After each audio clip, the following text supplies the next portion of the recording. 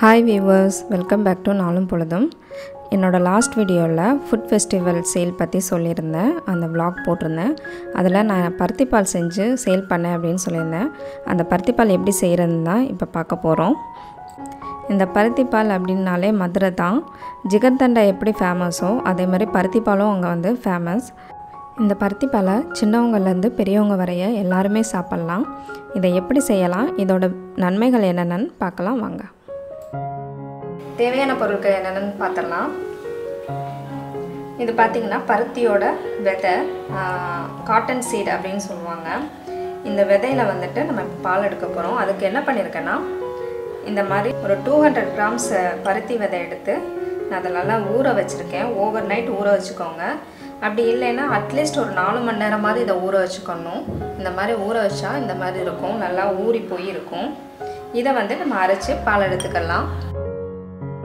நம்ம எப்படி தேங்காய் பால் எடுப்போமோ அந்த மெத்தட் தான். லைட்டாக அடித்து அதில் பால் புழிஞ்சிக்கலாம். இப்படி வந்துட்டு 3 டைம் வந்துட்டு இதை யூஸ் பண்ணிக்கலாம்.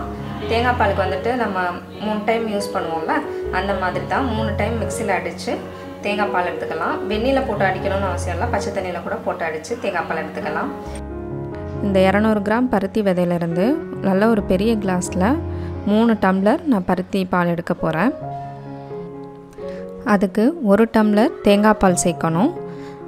இதுதான் விகிதம். 3 டம்ளர்னால் 1 பங்கு, 3க்கு 1 பங்கு தான் நம்ம தேங்காய் பால் சேர்க்கணும். தேங்காய் பாலுக்கு பதிலாக தேங்காய் பூவும் சேர்த்துக்கலாம் கடைசியாக இறக்கும்போது. அதுக்காக நான் கொஞ்சம் தேங்காய் பூ எடுத்திருக்கேன். தலைப்பால் தான் இதுக்கு விடணும். நீங்கள் அடுத்தடுத்து பால் எடுத்து விட வேண்டாம். தலைப்பால்னு சொல்லுவாங்க. ஃபஸ்ட்டு டைமே அரைச்சி எடுக்கிறது தான் தலைப்பால். அந்த தலைப்பால் வந்துட்டு 1 டம்ளர். அப்புறம் 20 கிராம் பச்சரிசியை எடுத்து ஊற வச்சுருக்கேன். 200 கிராம் பருத்தி விதைக்கு 20 கிராம் பச்சரிசி, இதுதான் அளவு.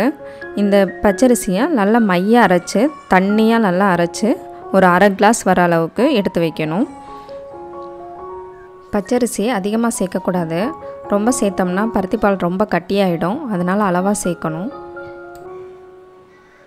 அப்புறம் தேவையான அளவு வெல்லம். இனிப்பு எவ்வளோ உங்களுக்கு தேவையோ அதுக்கேற்றாப்புல வெல்லம் சேர்த்துக்கோங்க.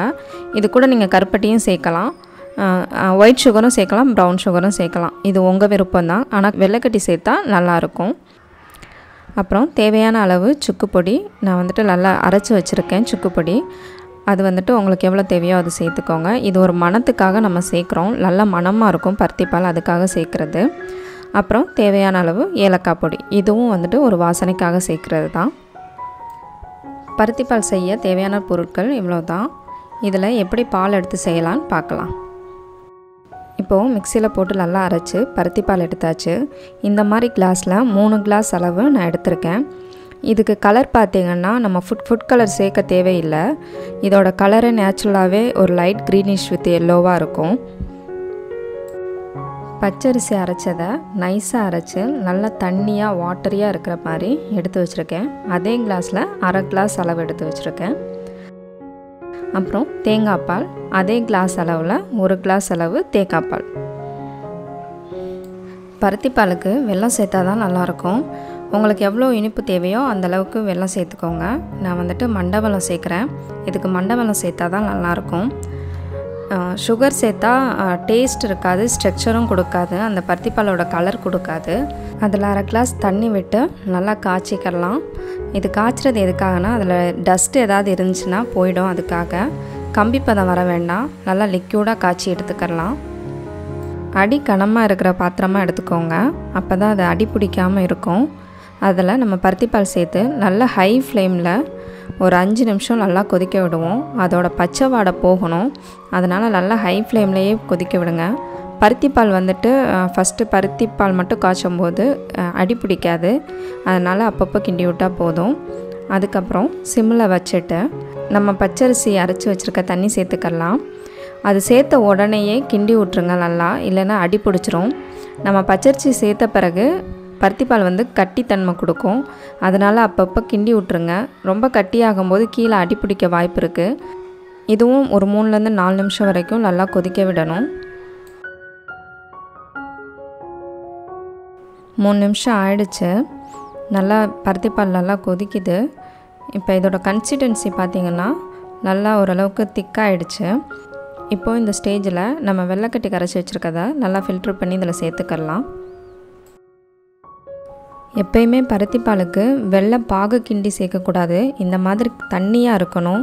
ஏன்னா இதில் பச்சரிசி சேர்த்துருக்கனால பாகு வந்துட்டு பருத்தி பாலோடு மிக்ஸ் ஆகாது. அதனால் எப்பயுமே தண்ணியாக கரைச்சி தான் நம்ம வெள்ளைப்பாகு சேர்க்கணும். இந்த வெள்ளை தண்ணி சேர்த்துட்டு 1லேருந்து 2 நிமிஷத்தில் ஸ்டவ்வை ஆஃப் பண்ணிடணும். ரொம்ப நேரம் ஸ்டவ்வில் வைக்கக்கூடாது.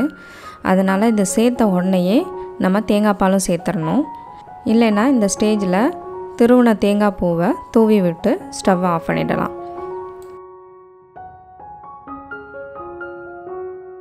இப்போது நம்ம இதில் எடுத்து வச்ச தேங்காய் பாலை சேர்த்துக்கலாம். இந்த பருத்திப்பால் பார்த்திங்கன்னா நெஞ்சுக்கு வலிமை கொடுக்குற தன்மை நிறையா இருக்குது. அதனாலேயே இன்னும் கிராமங்களில் வெயிட் தூக்குறவங்களுக்கு, ஹார்ட் ஒர்க் பண்ணுறவங்களுக்கெல்லாம் வந்துட்டு இதை வந்துட்டு அடிக்கடி செஞ்சு கொடுப்பாங்க. அது மட்டும் இல்லாமல் இது வந்துட்டு நெஞ்சில் இருக்கிற சளியெல்லாம் வந்துட்டு க்யூர் பண்ணுறதுக்கு நல்ல ஒரு ரெமிடி மாதிரி. இது கூட சித்திரத்தை சேர்த்து அடிக்கடி செஞ்சு சாப்பிட்டோம்னா சீக்கிரம் வந்துட்டு நெஞ்சில் உறைஞ்சிருக்க சளியெல்லாம் போயிடும் அப்படின்னு சொல்லுவாங்க. இப்போ இதில் டேஸ்ட்டுக்காக சுக்கு பொடி சேர்த்துக்கலாம். அப்புறம் ஃப்ளேவருக்காக கொஞ்சம் ஏலக்காய் பொடி. பருத்தி விதையோட பெனிஃபிட் அப்படின்னு பார்த்திங்கன்னா நிறையா இருக்குது. அதில் முக்கியமாக வயிற்றுப்புண், குடல் புண் ஆற்ற தன்மை வந்துட்டு பருத்தி விதைக்கு அதிகமாக இருக்குது. அதனால் இதை அடிக்கடி செஞ்சு சாப்பிட்டோம்னா நமக்கு ரொம்ப நல்லது. அவ்வளோதான். இப்போ நம்ம ஸ்டவ்வை ஆஃப் பண்ணிடலாம். சூப்பரான சுவையான மதுரை ஸ்டைல் பருத்தி பால் ரெடி ஆயிடுச்சு. கண்டிப்பாக குழந்தைங்களுக்கு செஞ்சு கொடுங்க. ஏன்னா இதுவும் ஒரு வகையான ஹெல்த் ட்ரிங்க் மாதிரி தான். அதனால் கண்டிப்பாக செஞ்சு கொடுங்க. கண்டிப்பாக அந்த வீடியோ உங்களுக்கு பிடிச்சிருக்குன்னு நினைக்கிறேன். மறக்காமல் லைக் பண்ணுங்கள், ஷேர் பண்ணுங்கள், சப்ஸ்கிரைப் பண்ணுங்கள். தேங்க்யூ. இது உங்களின் நாளும் பொழுதும் வினோஷா.